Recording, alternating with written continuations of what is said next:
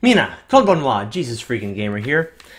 Looking at Psalm 17 again, and again, there's pretty much a lot of stuff in every single psalm I could draw out. I'm like, there's so much in just the psalms in general. Every single verse seems to be a little bit of a treasure trove. Just revisiting the Psalms again, it reminds me, I'm not the kind of guy who reads a psalm a day and a proverb a day. I just read a chapter a day, and I just go from Genesis to Revelation. That's my personal reading style, but I can see why some people really do like to be in the Psalms. Not that that was the point, but just a reflection. What I'm going to say today is a reflection on this psalm, and that was kind of my reflection on the Psalms I've read so far in general. This is going to be Psalm 17, verses 3 through 5. This is once again a prayer of David. So let's go into it. You have tested my heart. You have visited me in the night. You have tried me and have found nothing. I have purposed that my mouth shall not transgress.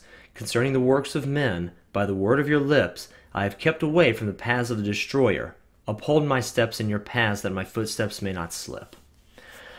I can't think of a single preacher, myself included. I don't know if I'm a YouTube preacher. Does that count?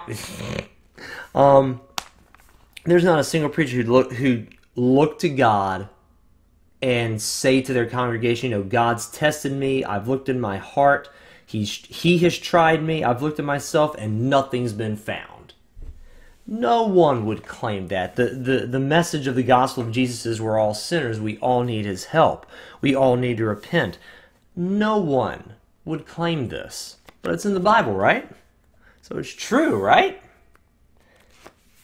And I don't doubt that it's true, but I would bet money. I don't know the place, I don't know the time and place when Psalm 17 was written. I would bet money it's before David committed adultery with Uriah's wife and then had Uriah killed in battle by sending him to the front lines and then having him abandoned.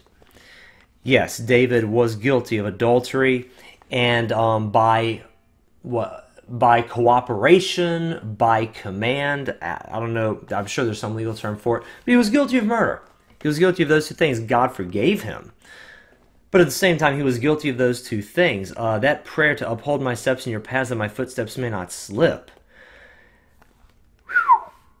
I'm going to assume God did his part. David sure as heck did not do his. And this sounds like a rather harsh criticism of Psalm 17, but I can't help it, and David has said this in several other psalms, I can't help but think these psalms had to have been written before that time. There's no way David could say that about himself after he fell as far as he did. Nonetheless, he at one point in his life did say it. And I wonder if after you've committed sins like he committed, I haven't, thank God, but uphold my steps in your paths that my footsteps may not slip. Considering how badly David did slip, it just makes me want to watch my own steps that much more.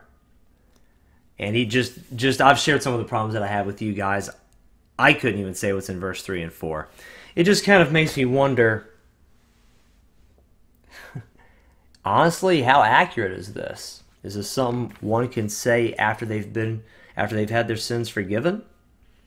Or is this something that someone says with a little bit of pride in their heart before they've experienced a major fall? I wonder about that.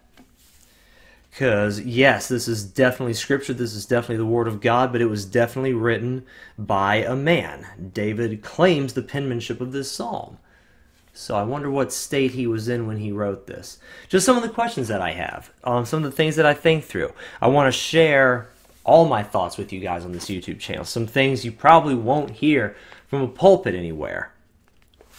Preachers don't tend to invite a ton of questions upon their congregations, whereas I want to question as much as possible, because I think that's the best way to learn as much as possible. So let me know what you guys think down in the comments below, and thank you very much for watching this video. I do believe from the bottom of my heart that God can forgive any sin, and that God can restore to a state of innocence.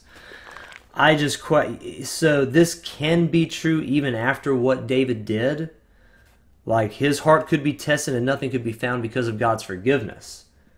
But because of his own righteousness, because he's just maintained such an amazing piety, no. And even if so, that piety definitely fell away. So thank you very much for watching. Let me know what you think down in the comments below. I love you, and God bless.